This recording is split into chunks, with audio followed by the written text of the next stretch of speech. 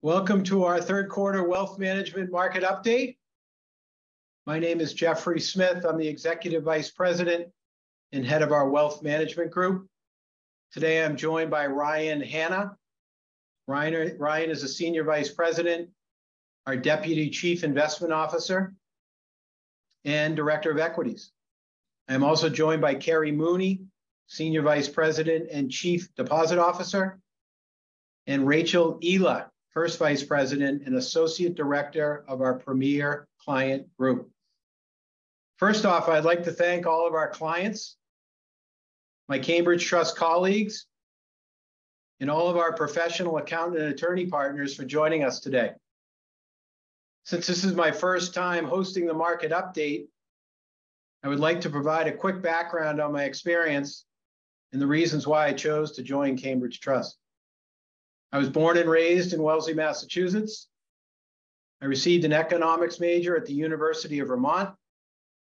I started my career with Scudder Stevens & Clark in 1987, right here in Boston, Massachusetts. And I spent the last 23 years of my career at Rockland Trust, where we were successful in growing a wealth management firm within a commercial bank. So why did I join Cambridge Trust Company? And you will note a common theme here. That theme is the integration of wealth management and private banking. So first off, Cambridge Trust has been providing private banking and wealth management services since 1890, with a legacy of financial strength, credibility, and stability throughout economic cycles.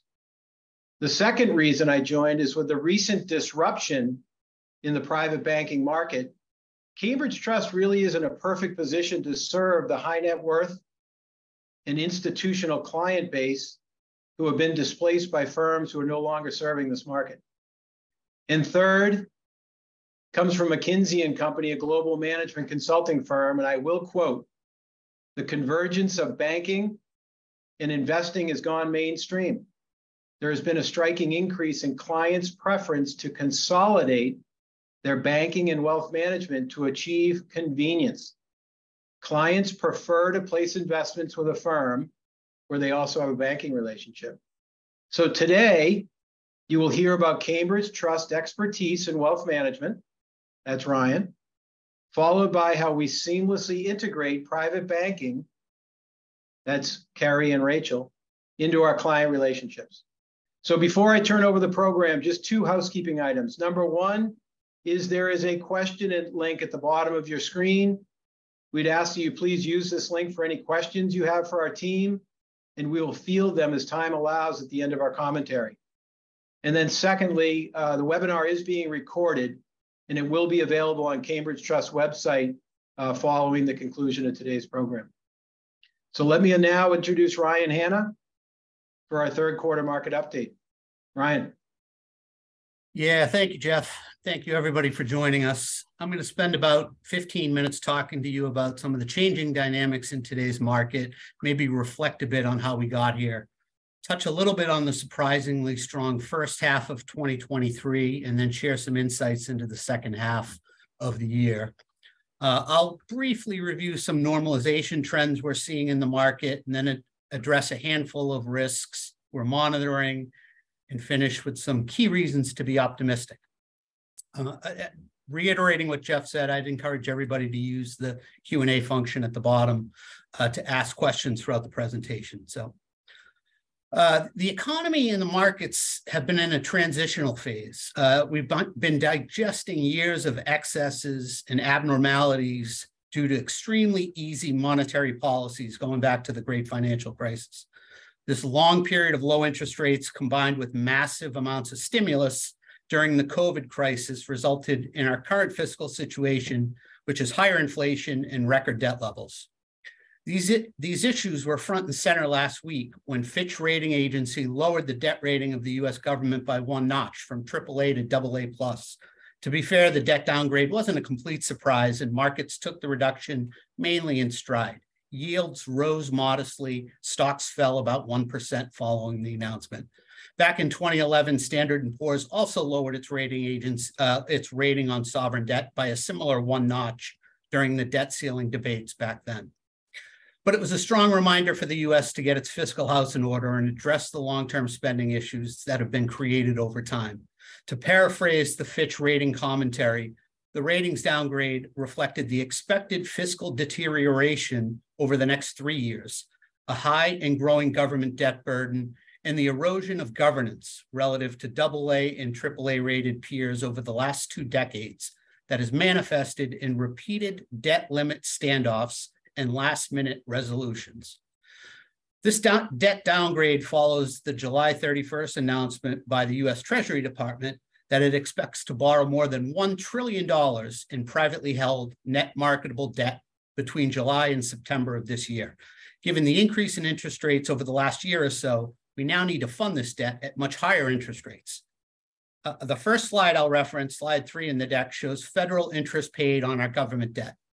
This is through April 1st, 2023, and doesn't account for the more recent bond issuances. Clearly, the trend has gone parabolic and likely will get worse as rates rise.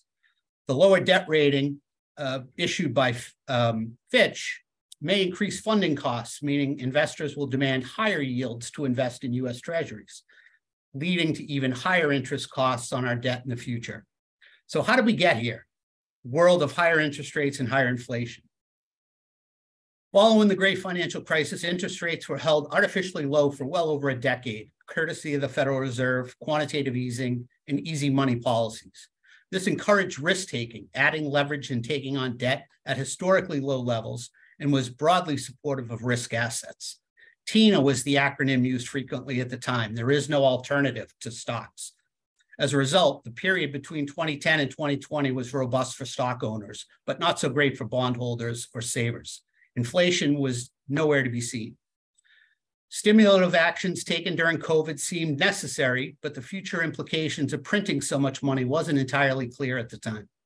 The unprecedented amount of fiscal and monetary stimulus, trillions of dollars, distributed through government channels to combat the challenges of COVID and keep the economy afloat, proved successful in the early days. Yet as time went on and we added more dollars to each incremental stimulus package, the result was a massive liquidity bubble. Consumers and corporations were awash in cash, and this transfer of money from the government to consumers created a spending boom. Spending boom skewed everything from asset prices to supply chains, car prices, inventories, and commodity prices. The significant rise in the money supply, combined with the dislocations in the labor market associated with COVID, created an inflationary spike unlike anything we've seen since the early 1980s. The next 3 slides, slides 4, 5, and 6, I'll reference pretty quickly, but you'll see a similar pattern across all 3 charts.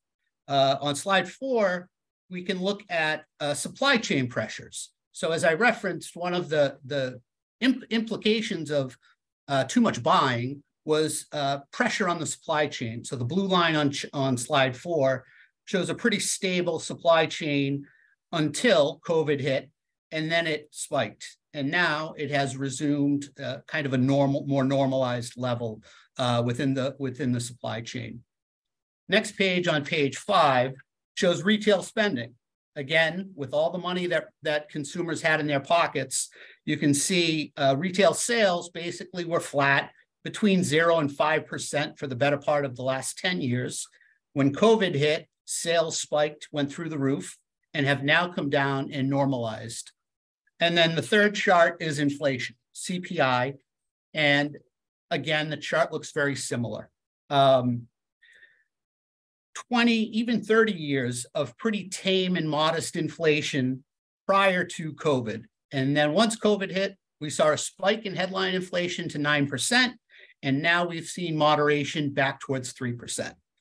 So I would just say there's a lot of similarities. When I talk about normalization, we've seen spikes, bubbles, and then normalization, and a lot of these trends coming back to normal. To combat the growing inflationary pressures, the Fed began raising rates. Starting in March of 2022, the Fed began a very aggressive tightening campaign, and financial conditions tightened alongside. The Fed raised rates 525 basis points over a 17-month period to its current effective rate of 5.25 to 5.5. As previously shown in the CPI chart, the rate hikes appeared to have generally been successful in cooling inflation, but at what cost? Since June of 22, when inflation peaked at 9%, markets have been attempting to normalize. Inflation in its simplest form is just too many dollars chasing too few goods. And this is precisely what we saw happen. Money supply, or M2, surged as the Fed pumped liquidity into the markets. The excess money from COVID payments went into consumer savings accounts and was used to buy a lot of stuff, which led to supply chain problems, inventory shortages, and problems at our ports. In effect, the combined actions of government, consumers, and corporations during COVID sowed the seeds for the inflationary buildup and set off an extraordinary Fed campaign to raise rates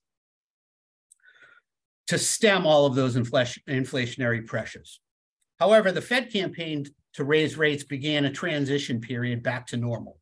Interest rates are now normalizing from 0% to something higher. The past decade of easy money with quantitative easing, holding the Fed funds at 0 and mortgage rates below 3% are now all likely over. Consumers are also normalizing behaviors and spending levels. The process of unwinding the excesses of the past COVID period and getting back to some form of normalcy continue to this day. I'll share a couple of trends with you in terms of other normalization trends that we see out in the marketplace. I've mentioned the mortgage rate situation. We've seen mortgage rates climb, in some cases above 7%. Most people believe 3% was sort of abnormal and not a normal rate of where long-term rates should be. One positive takeaway of that is most homeowners in the United States were savvy enough, smart enough to secure fixed rate mortgages at very, very low rates. So the increase in interest rates on mortgage rates hasn't impacted existing homeowners, but would impact any new homeowners or new buyers to the marketplace. Consumer behavior. So consumers are reverting to pre-COVID routines. We're seeing a lot more dining out, a lot more traveling, going to concerts, and opting for experiences versus goods. People bought enough stuff during COVID that the consumption of goods will likely take a back seat for a few years, and services will likely pick up the slack. In this regard, we'll need to monitor inflation on the service side of the equation. Healthcare trends are normalizing as well. Patients postponed medical procedures, delayed or skipped doctor visits due to health-related issues during COVID. Now treatments and procedures are rising again, putting added costs on insurers and hospitals. Inpatient and ER visits are both approaching pre-COVID levels. The Federal Reserve is also in the early stages of right-sizing its balance sheet, but this may take years. After many years of purchasing bonds and growing the balance sheet to ensure liquidity in a fragile market, this trend too is normalizing. The next two slides, slides 7 and 8, I would like to touch on briefly as well. This shows some normalization in consumer financing. So on the left side of this chart, we have the personal savings rate. And you can see we troughed somewhere around the great financial crisis in 2007, 2008 at about 3% of disposable personal income. That level spiked following COVID, and you can see that one line going up to about 17% in the midst of COVID. And now we've come all the way back down to where we were. The chart in the top right, I think, is quite interesting. This is excess savings. So if you follow the blue line, the personal savings rate, or the amount of personal savings, ballooned from about $1.5 trillion to almost $6.5 trillion during COVID. The blue bubble will show you what we refer to as peak excess savings. So that's savings above sort of what a normalized rate of savings would be. The point from mid-2021 through 2023, we've seen consumers continue to spend, which has supported our economy and kept the markets fairly resilient.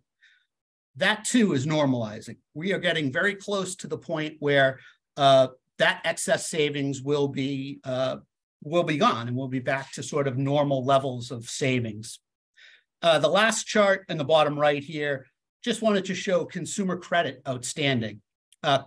consumer credit and revolving credit is rising, but it's rising from very, very low levels back to normal levels. So there's a very consistent theme here around normalization. We've gone from extremes back to normal in a lot of different places. On page 8, let's see, this is household debt service. And again, I think it just kind of proves the same point, which is we are seeing debt payments rise, but not to extreme levels. At the top, we saw 13.2% debt payments as a percent of disposable income at the height of the financial crisis. Today, we're below 10%. So still fairly good shape for the consumer. The last chart on the bottom of page 8, delinquencies. So these are balances delinquent more than 30 days. Seen a little tick up in autos and in credit cards, but student loans remain subdued, and that is for obvious reasons. We have had a moratorium on student loan payments for the past 3 years. That is set to expire in September of this year. So that number, I assume, will go much higher, maybe get back to that 9 or 10% level that we saw pre-COVID. So a lot of these trends certainly higher, but not alarming. So where are we today? Strength in the stock market this year has taken a lot of people by surprise. Following a pretty ugly year in 2022, 23 has been a welcome reprieve. Through August 4th, the S&P was up nearly 18%, and the NASDAQ composite was up an impressive 33%. Despite such a strong start to the 2023 marketplace, there is a lot of underlying uncertainty with a lot for both the bulls and the bears to debate at this point. Sentiment has fluctuated since the beginning of the year. The recession camp has gone from a hard landing to no landing to a soft landing. For all the criticisms of the Fed over time, they seem to be threading the needle this time, at least so far, and the market has temporarily bought into the Goldilocks soft landing scenario. The Fed's dual mandate is price stability and maximum sustainable employment, and right now we're close to both. Magnificent Seven, as they're affectionately known. This is Apple and Microsoft, Amazon, Alphabet, NVIDIA, Tesla, and Meta. That represented the vast majority of the total S&P gains during the first half of this year. The other 490 stocks combined were essentially flat through June 30th. Accordingly, we've seen valuations for these mega cap tech stocks surge, while the rest of the market remains more reasonably valued. On the next chart, you can see a graphical depiction of these mega cap tech stocks. The price to earnings ratio of these high flying stocks trading at about 32 times expected earnings. The other 493 stocks in the market are trading at about 17 times expected earnings. While the gains early in the year were very top heavy, participation has broadened out to more stocks and more sectors across the index since the end of June. Expanding breadth is a pretty healthy sign for the markets. So notwithstanding the Fitch debt downgrade of our sovereign debt last week and Moody's downgrade of 10 regional banks yesterday, the S&P is only 2% off of the year-to-date peaks and is less than 6% from the all-time highs we saw at the beginning of 22. Impressive and resilient. The market, at least thus far, is taking this transition period in stride. But can it last? Which brings us to slide 10. I wanted to identify for you, some current risks that we're thinking about for the second half of 2023 and into 24. These are in no particular order, and I've grouped them into 3 different categories. I'll talk about just a couple of these.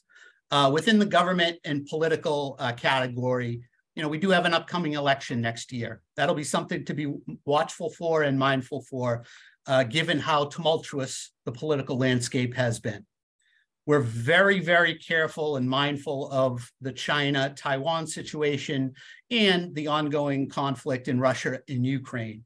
That could have pretty serious ramifications for the broader market, domestically and internationally. So that is something that really needs to be watched very, very closely.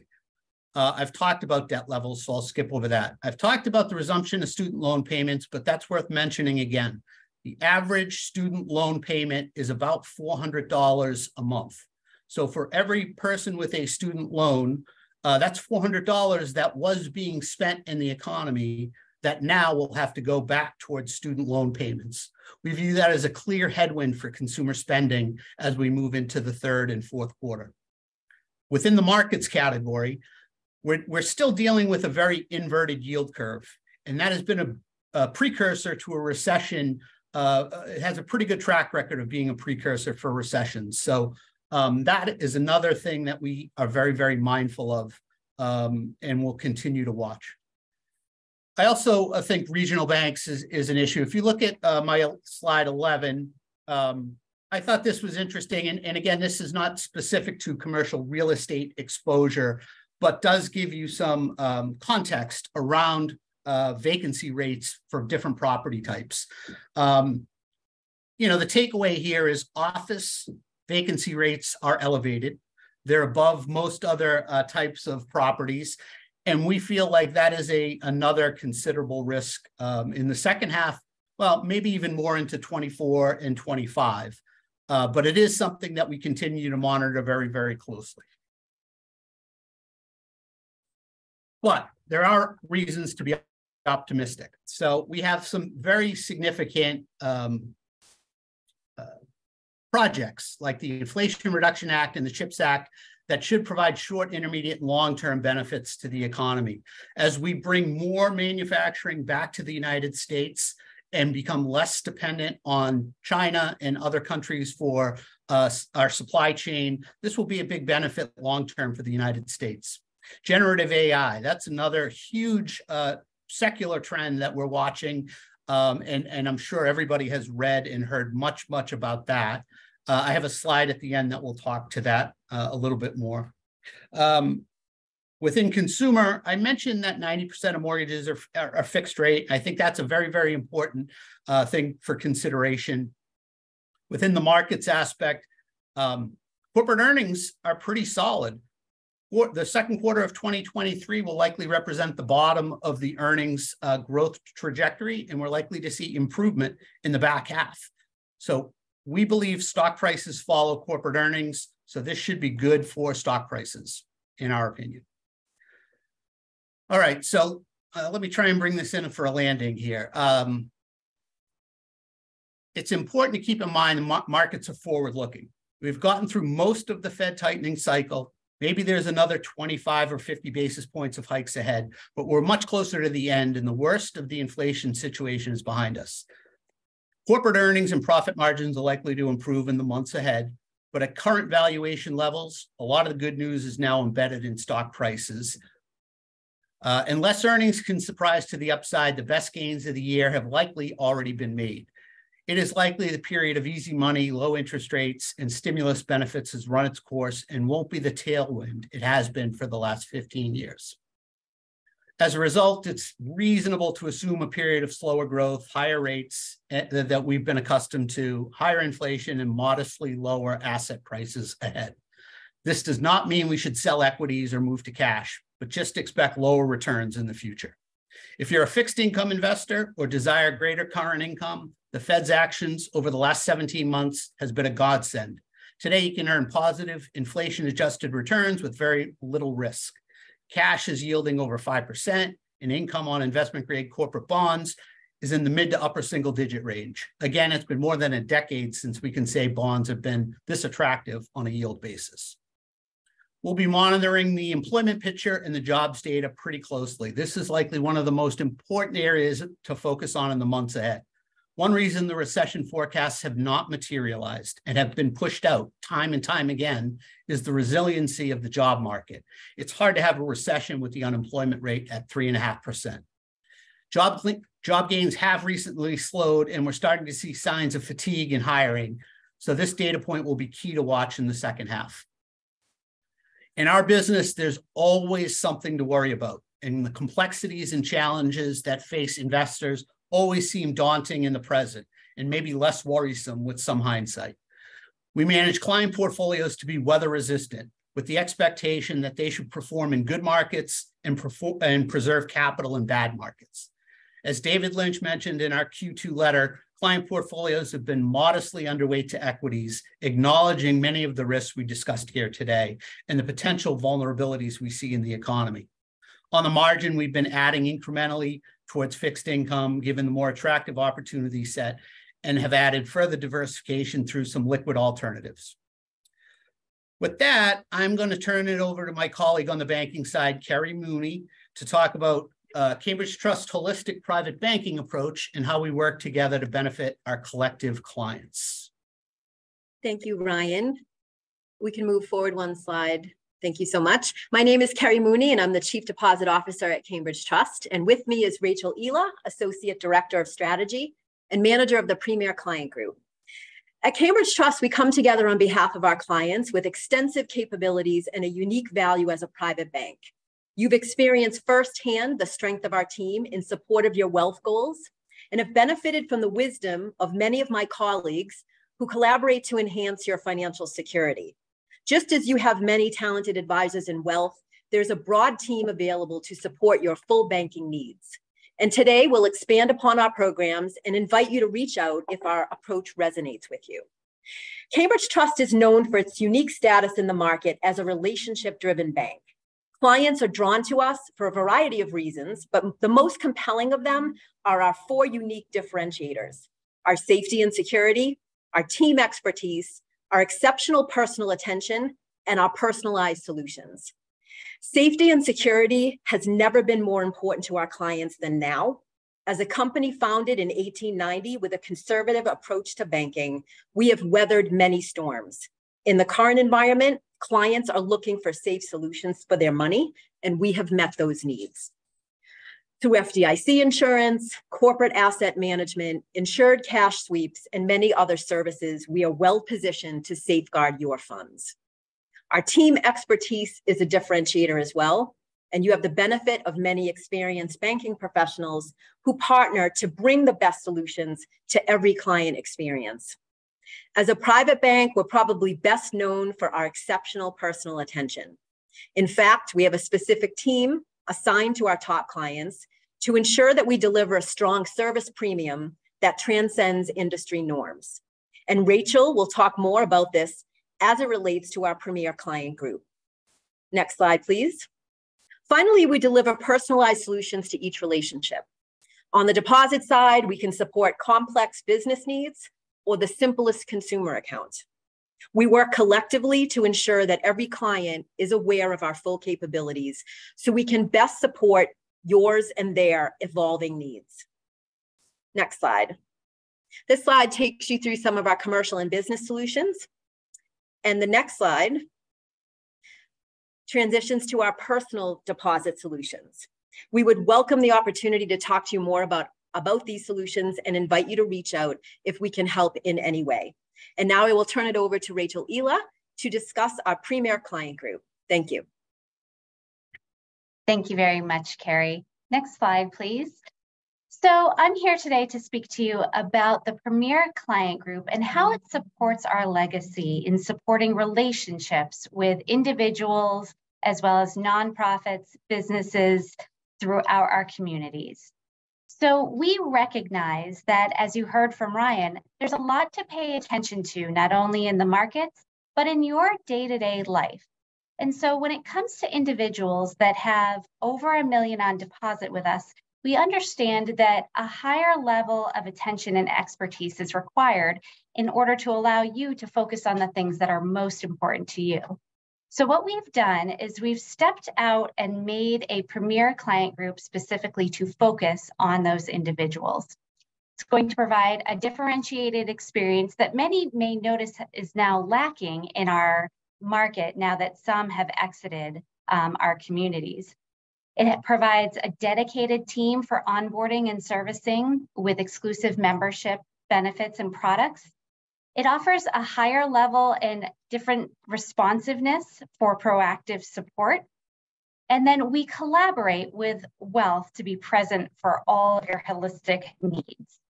On the next slide, we'll talk a little bit about why this was important to put together. Ryan talked about there are things to worry about. You heard from Carrie that it is important now more than ever to have a safe and secure place to keep your money and your relationship. There's new technology out there on a consistent basis. And we are the experts that are here to support you and your needs. So some of the things that we have experienced recently is in March, many folks may have been aware of the collapse of Silicon Valley Bank. And the approach that we took was our team proactively reached out to clients who may have had a level of concern that they had not experienced in many years.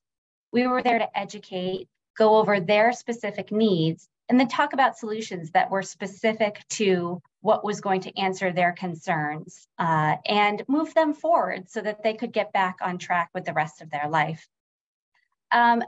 Established response plans for sensitive events and error resolution, that's exactly that. Also, folks may experience fraud as they go about their day-to-day life. We are here to ensure that instances of fraud do not interrupt that day-to-day life, and that you can reach out to the banker that you know and trust in the same way that you know and trust your wealth advisor for those answers. On the next slide, we start to introduce our Premier Client Group. This is a group between the next two slides of 6 individuals that among the 6 of us, we have 124 years of experience in banking.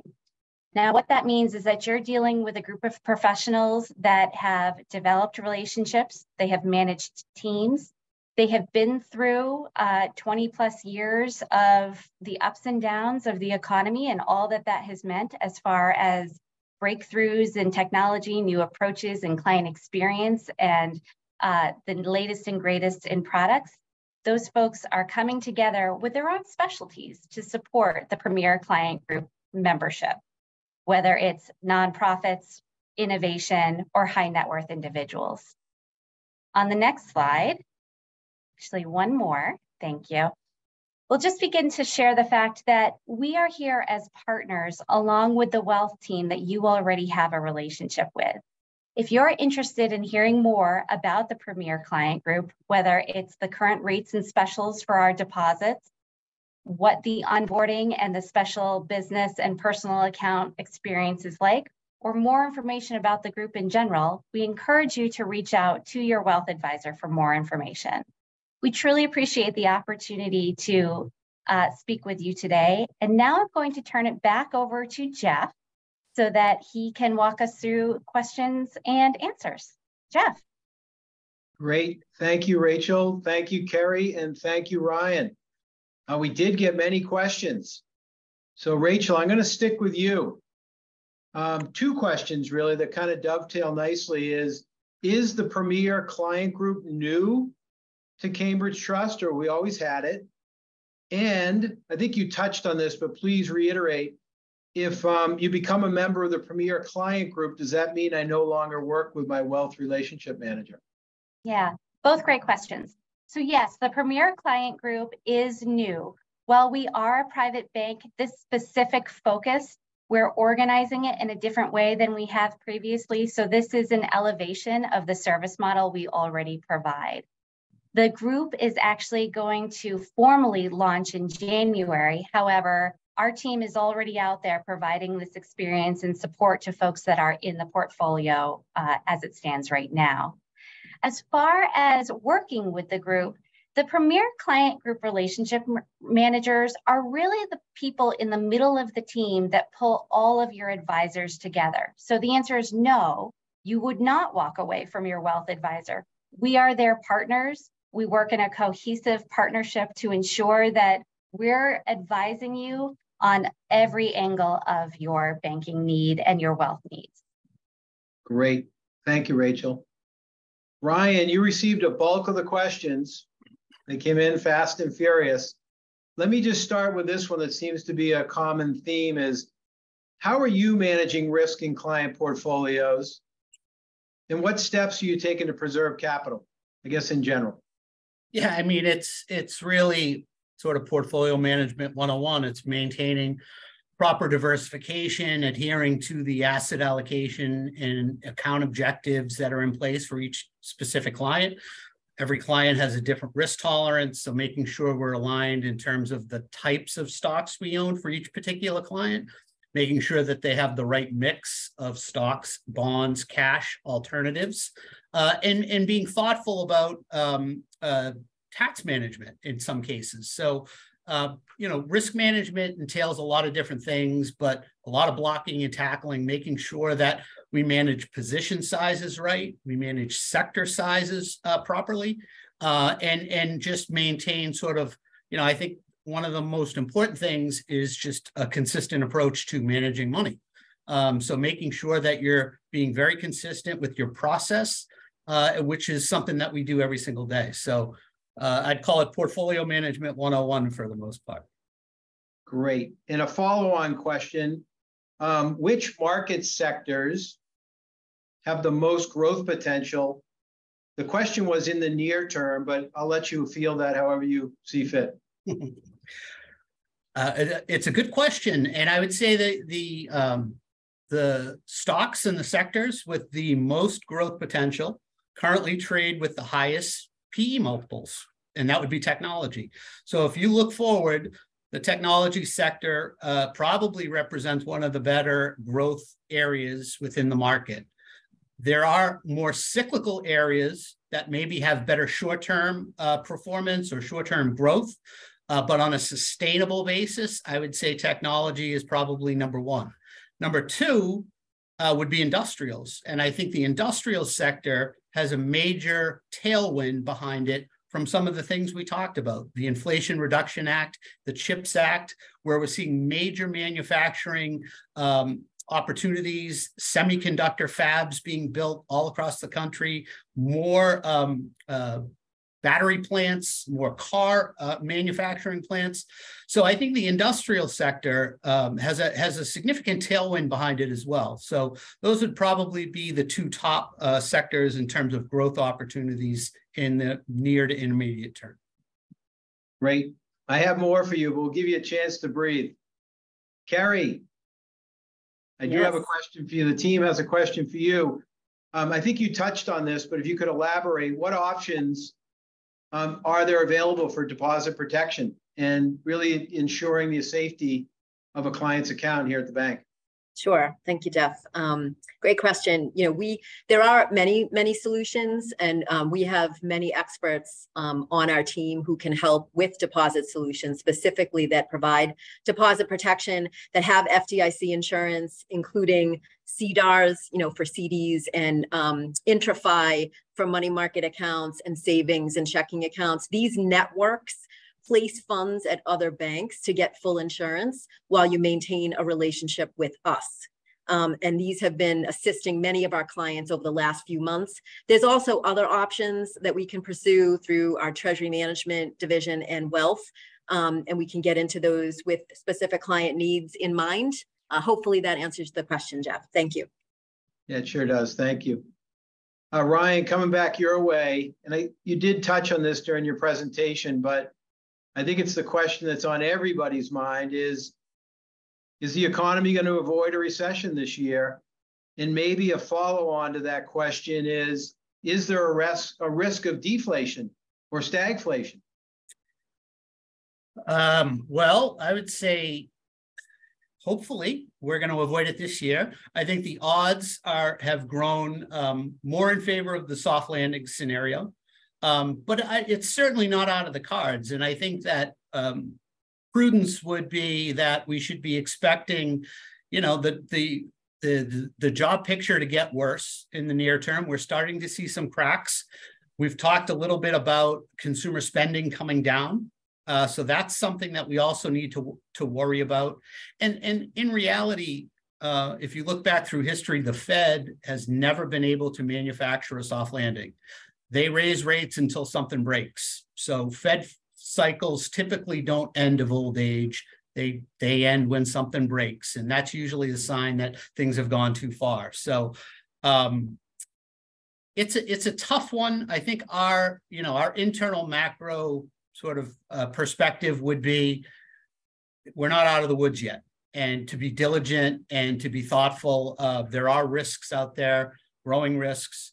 So we'll see. I think, like I said, the fact that, and this gets into the second part of the question, the fact that we've been able to bring inflation down while maintaining a relatively full job market, it has to be deemed somewhat successful, right? Unlike China, and some of the data that came out of China this week and last week is deflationary and stagflationary. They're showing much slower growth and falling inflation. I mean, it's a bad combination. The United States is actually showing pretty decent GDP growth. It's not 3%, but it's 1.5% to 2%, which again is back to trend. I think we've done a good job. We still have an inflation problem. We need to adjust or adhere to. We need to be diligent. There's a CPI number coming out tomorrow, and the expectation is going to pop up a little bit.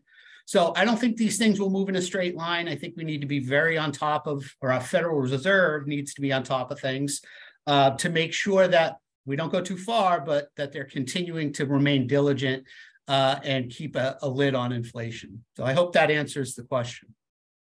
Great. I do have two more. I don't know if you have statistics on this one, so I almost hesitate to ask. But there was a question in the Q&A about greater by volume, auto loans, student loans, credit card debt. Yeah. Don't expect you to know that off the top of your head, but do you have a sense? Yeah, it's interesting because there was a data point this week that credit card debt exceeded $1 trillion this week or last week, total credit card debt. So again, that number is rising. Student loan debt, I believe, is the highest. I think that's $1.5, $1.8 trillion, and auto loans fall somewhere in the middle. So I think student loan, in terms of outstanding balances, student loans would be the highest, followed by auto, followed by credit cards. Great, thank you. Yeah. And I'll end on this question because I think it's the, I know we've all been fielding question on interest rates. And you touched on it, but maybe we can finish with how are you viewing the opportunity around fixed income? I know you're the director of equities, but if you could field that question about the opportunity set on the fixed income side, that would be great. Yeah, I mean, clearly it's a lot better. There's the previous decade in communicating with clients. We go back to that TINA acronym. You could get more income from owning the S&P 500 than you could by owning a 10-year treasury. So it was not, and inflation was running around 2%. So your after, adjusted return was basically zero. The world has changed. It's changed pretty dramatically. And 500 basis points of rate hikes has reset the bar for people who need current income and people who want to invest in fixed income. High-grade investment credit. You can get 7% in some cases in high-grade investment credit with very, very little risk. So again, as part of a portfolio, a bond portfolio, a stock portfolio, a comprehensive wealth portfolio, bonds for the first time in over a decade should have a nice position within client portfolios, especially those with income needs. Just to round this point off, and I know everybody's aware of this on the call, but money market rates are yielding 5%. And you can leave your money in cash and earn 5%, and that's great. If the Fed does go too far and needs to start cutting rates, that 5% will quickly adjust downward.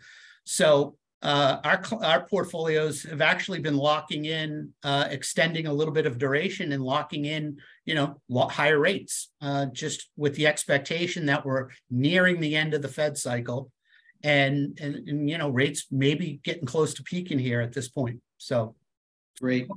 Hope that was the right answer. We'll see. Thank you, Ryan. We did receive one last question, and I promise this one wasn't planted, but it does say, what's the minimum balances required for wealth management and Premier Banking? And what are the fees for the two services? So Rachel, I'll let you go first on Premier Client Group, and then I will answer the question on wealth management. Sure. On the Premier Client Group, the deposit level is $1 million on deposit, and that can be either personally or a business or nonprofit can hold those deposits. And there are no fees to participate in membership for the Premier Client Group. Great. Thank you, Rachel. And on the wealth management side, to receive our full-blown relationship management services, the minimum is 1.5 million. The fees are banded. They start at 1%, and they actually go down based on the assets under management that you have under our discretion, if you will. And I will also add, we do have a managed mutual fund program. It doesn't come with the same, client service level, if you will, that does go lower than 1.5 million. But for the full-blown service, it's 1.5 million. And then the last question as part of that was, how do you differentiate yourself from our competition? And I think it goes back to my opening comments. I just arrived here 3 months ago, and I'm super impressed with the level, and I think you've seen it with Ryan, with our investment management capabilities. It is institutional class. It's world-class investment management. And you couple that with our fiduciary experts, our team of relationship managers, both on the wealth management side of the house, as well as on the Premier client service side. What you'll find is I don't think you'll get a higher level of client service coupled with that institutional and fiduciary practice that we can offer. So it really comes down to being able to offer a competitive investment solution coupled with the highest level of client service, and then that whole private banking service that's attached to the wealth management side. There's a void in the marketplace right now between with private banking and wealth management, and Cambridge Trust delivers both at an exceptional client level service. So I will stop there. I don't want to be too salesy. I do want to thank our clients. You're the most important contingent here for us. I want to thank our employees here at Cambridge Trust. We have a great team. And I also want to thank our other referral sources, the accountants and attorneys that have placed trust in us as well. So we will end there. We thank you for your time and have a great evening. Bye-bye, everyone. Thank you. Thank you. Good evening.